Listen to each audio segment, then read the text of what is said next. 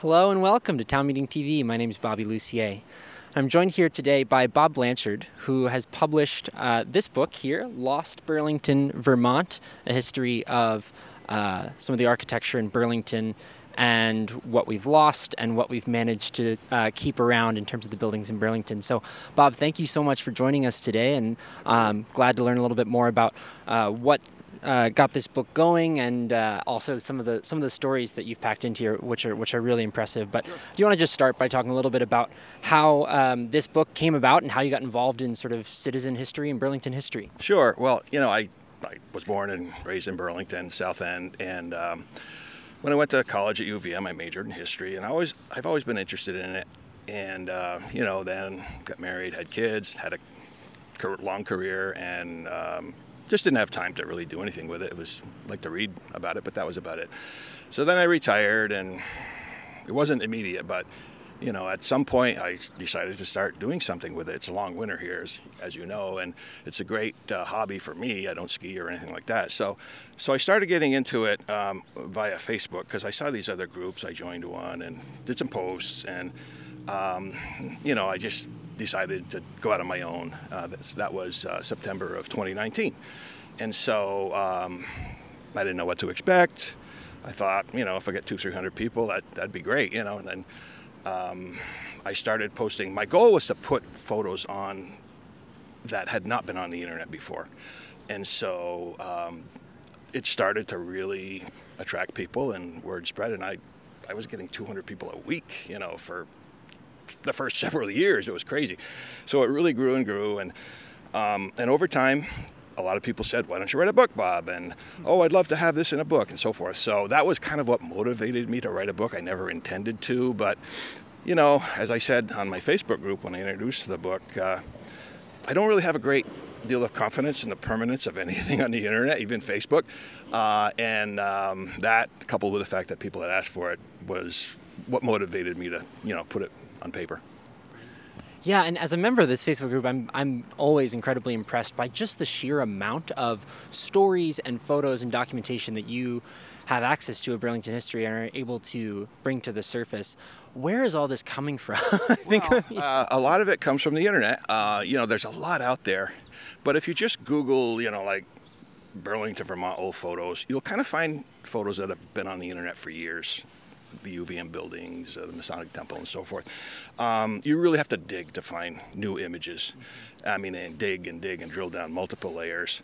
The Internet Archive has a lot of interesting stuff, but you really have to drill a lot of dry holes to find some gold. But the main source for quality photos is UVM Special Collections. There's no question about that. They have this massive trove of information and photos. I talk about the James DeTore archive all the time. There's two main photographers who chronicled Burlington in the 20th century, L.L. McAllister, and most of his photos have been digitized on UVM's site. So they've been kind of mined over and over again. You see them in books and so forth. But the DeTore, I knew about DeTore actually from an old Channel 17 show from about 30 years ago. And these two guys were talking about James DeTore, and I had never heard of him, and they showed some of his photos, and I said, wow. So I did some digging, and it turns out he's got like 40,000 photos at UVM, but they're all negatives. So it took me a long time to kind of figure out, how to do it. But I finally managed to go through them all, and not all of them are, of general interest. Most aren't. Family portraits and pictures of your dog and things like that. But there's many thousands that are, of general interest that I now have, and a lot of them have never been seen before, except for people at, special collections, really. So it's really I've been really, mining that that load on the group for, quite a while, the last couple of months at least, because, they're great photos and the quality is really good, and a lot of them are of things that people remember, which is great.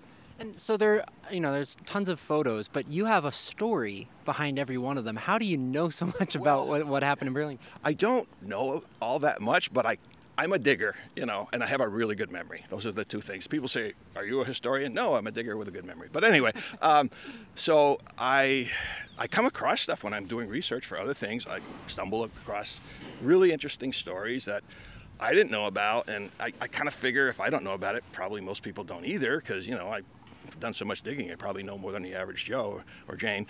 And so a lot of just the stories just come from that.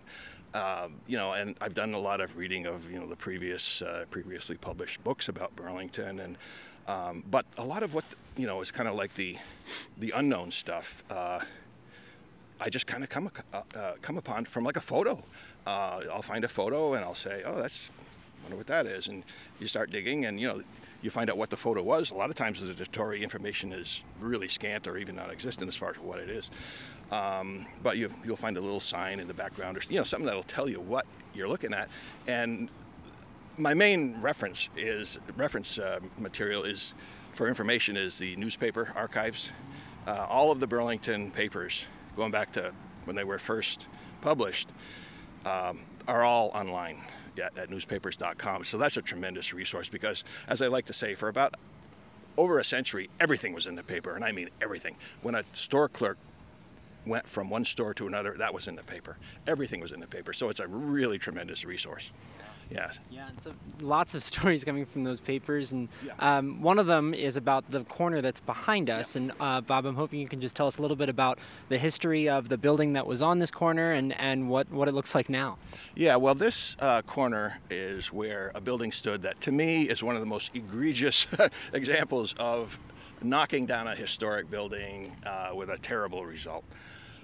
This corner, it's the corner of Clark and Pearl Street, and you can see there's a parking lot there right now. But in 1884, there was a beautiful building that opened there, and it was called the Howard Mission House, or sometimes it's called Howard Relief Building. And that was funded by Louisa Howard, who also funded the mortuary chapel in Lakeview Cemetery. And she was the daughter of John Howard, who was an early hotel operator in Burlington, did quite well. I think that's where her money came from, inheriting it from him. She also had a couple of brothers who went into the hotel business in New York City, and one in particular, John P. Howard, John Purple Howard. He became really wealthy, and he funded a lot of Burlington buildings. The Howard Opera House on Church Street is probably the best known, but many, many others. So Louisa was very interested in charity, taking care of the poor and so forth. And back in those days, there really wasn't any public charity outside of the poorhouse. So Louisa, she never married, and she was quite sickly, and she really devoted her life to, you know, funding through her inheritance this building and other charities. So this building went up. 1884 was a beautiful chateau-style building, and right across the street is the Richardson, where Abernathy's used to be, for those, you know, that remember that. And this building here was a really great architectural complement to the Richardson. It had turrets and so forth. So what happened was the building served as this headquarters of the Howard Relief Society, and the Howard name continues to this day. The Howard Center is still in business, so her charity, you know, put down roots. But what happened was, by the 60s, Church Street was under a lot of pressure. The stores from shopping centers out in the suburbs, they had acres and acres of free parking. That was the big advantage. And so Abernathy's, which had been around for decades and decades, they were feeling the pinch. Several of the stores that had been in Burlington for over a century closed. So there was a lot of pressure to make it easier for people to park. There were no parking garages back then. So the Howard Relief Society outgrew this building by then, and so they wanted to build elsewhere. So they put the building up for sale in 1964. The asking price was $35,000. Tell you what's happened to money. And there's a picture, photograph of the building with a for sale sign on it. And in that same picture at the right, you can see a sign for the Visiting Nurse Association. They were in the building at that time. So Abernathy's said, oh, okay, very convenient to our store. We need parking. So they bought the building with the intention of tearing it down. And I've stated this repeatedly on the group and in the book and everything else. There was just one little blurb in the Free Press about the fact that this building was going to be torn down and that it was going to be a parking lot, and there was no outrage at all. Nobody said a peep. You used to be able to write letters to the editor back then. You know, I couldn't find anything in terms of, certainly not, the Free Press didn't voice any alarm at this. And, you know, so it really was before historic preservation had taken a hold, you know, locally.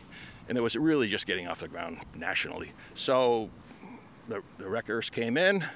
I sent you a photo of the actual demolition of the building. So the demolition of this building is probably one of the best documented lost buildings I've seen, because we got a beautiful picture by DeTore, probably in the 40s, of the building.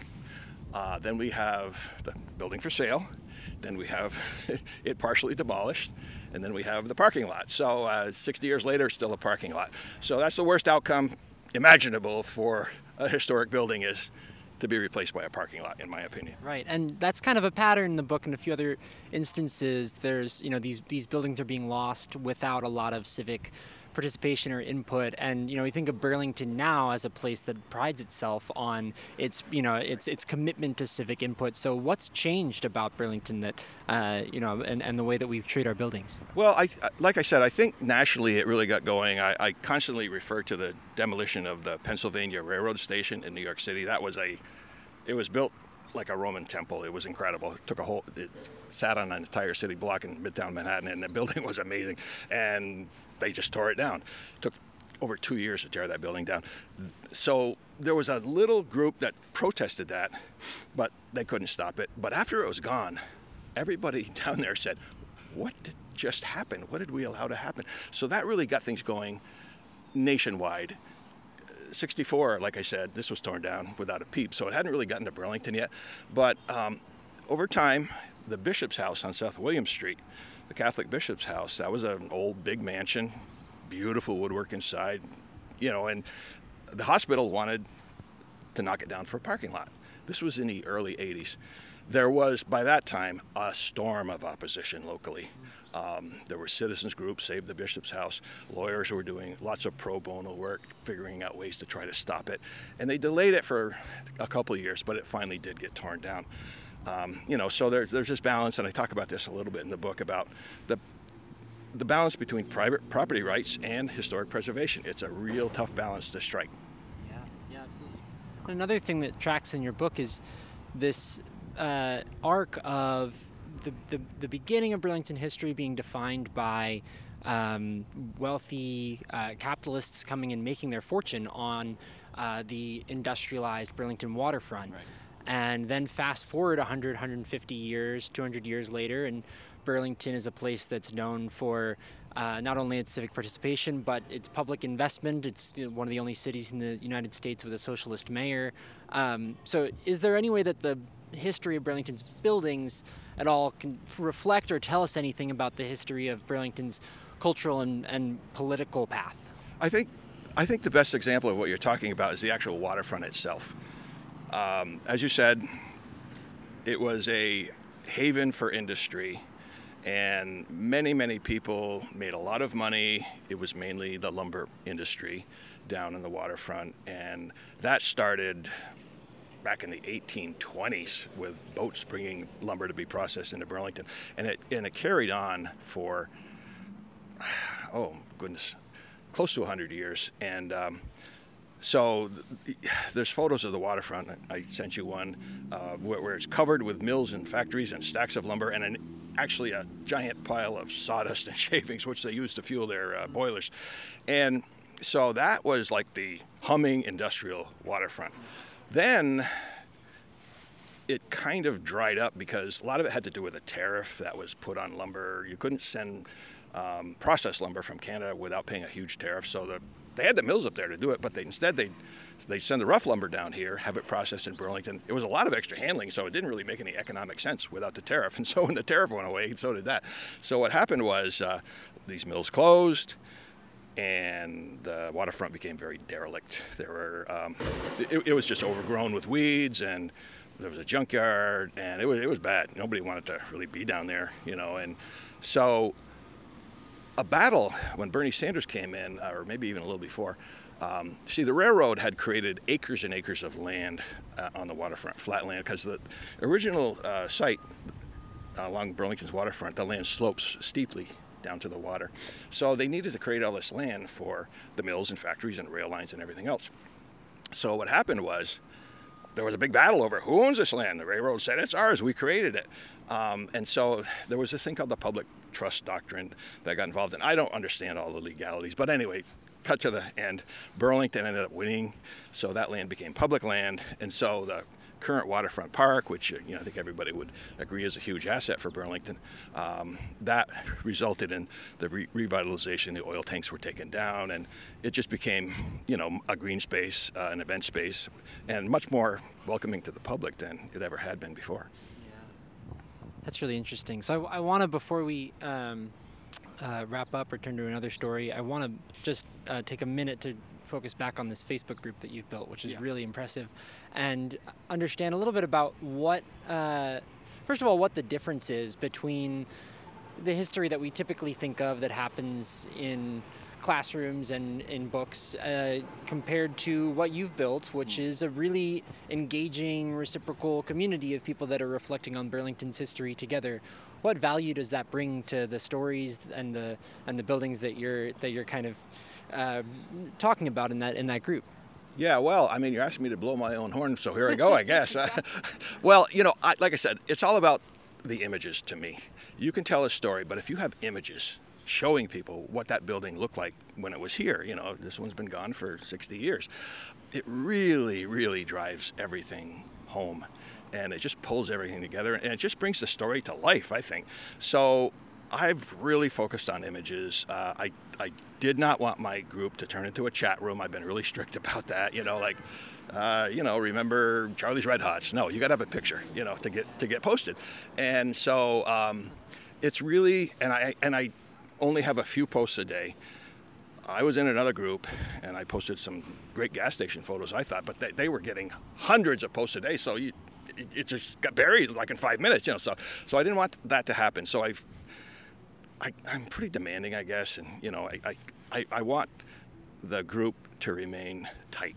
And so the other thing was, before I started, I followed this guy on a blog, and he said, if you want to have a successful blog or a Facebook group, you need to post almost every day. You can't take a week off and every other week. So, and I probably overdo it because I post 3, 4, 5 posts daily, but I'm trying to keep the interest up, and so I think it's been very successful. And I do also these long form stories, which I think you were referencing, where I really get into the detailed history, and sometimes those go on for paragraphs, but those tend to generate less interest, I will say, because I think people just they like the short paragraph and 1 or 2 pictures, and that's on to the next thing. Yeah. So what do you think is there a pattern about what gains the most traction, what gets the most about that? Nostalgia is far, far more popular than history. I will say that categorically. I've seen it over and over again. If you post something that people remember in their lifetime, just a recent example was a picture of the All-American Hero, which was a sub shop down on Main Street. That picture was from the 70s, so tons of people remember it. That got massive response. So yeah, nostalgia is definitely what gets the most response, no question. Yeah. That makes sense. What was today's post about?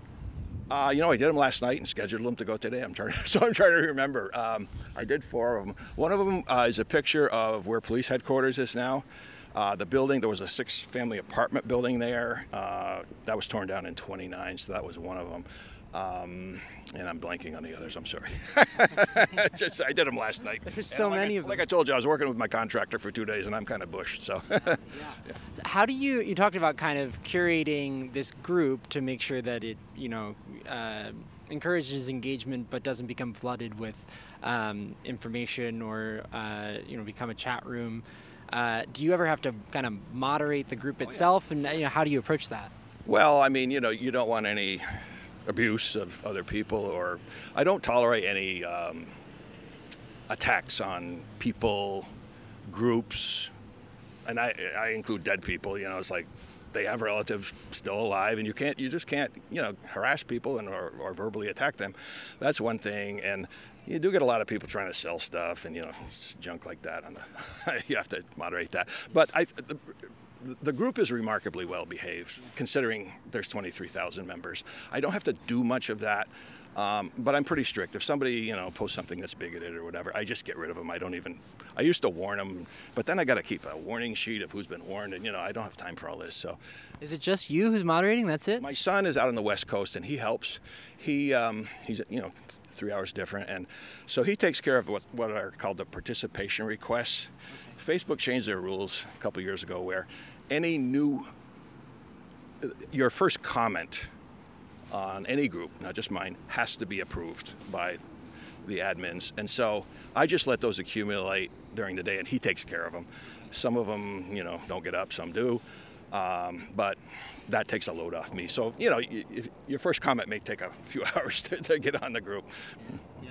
Do you think you'll stick with it? Are you committed to sticking around in the group? Well, I thought, I can maybe do this for 2 years, but it's been over 3.5, and I got to admit the book has kind of whetted my appetite to do another book, and I only have so much time, and I only have so much time left. I'm 72, but I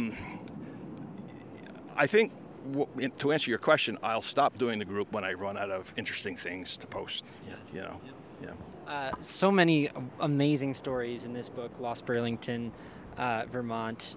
Is there anything else that stands out in terms of a favorite story about Burlington and its history that you want to share with us? Well, one of the most interesting things that I found when I was researching the book was the story of the old Ethan Allen Club on College Street, where the Y is now.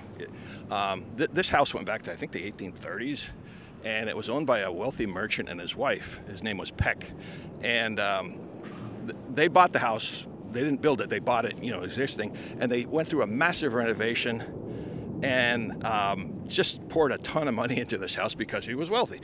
And then they had this gala grand opening or housewarming, whatever you want to call it, and people came from, Burlington and surrounding towns, and all the elite were there. They had Sherman's military band was playing. They had spotlights set up so that it could go on into the night.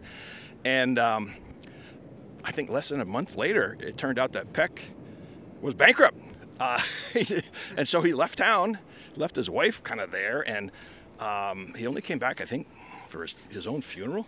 But anyway, his wife became like a recluse. She didn't really want to see anybody after that. Shame, shame was a big thing back in the old days.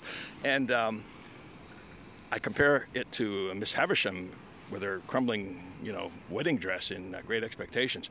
After she died, people came in and went through the house, and her clothing was all hanging just as it had been like 40 years ago. Nothing had changed. The clothing was all ancient, and so I thought that was a very interesting story that I didn't know about. So these are the things when you start peeling back the leaves of the artichoke, you find stuff like that. Yeah, that's wild. Are there any areas of Burlington history that you felt left some mysteries, some unresolved, stories where you kind of wanted to dig for more information and couldn't find anything? Come right to mind. Yeah. Why is Kilburn Street called Kilburn Street? I know it was the Kilburn and Gates furniture factory. That's common knowledge.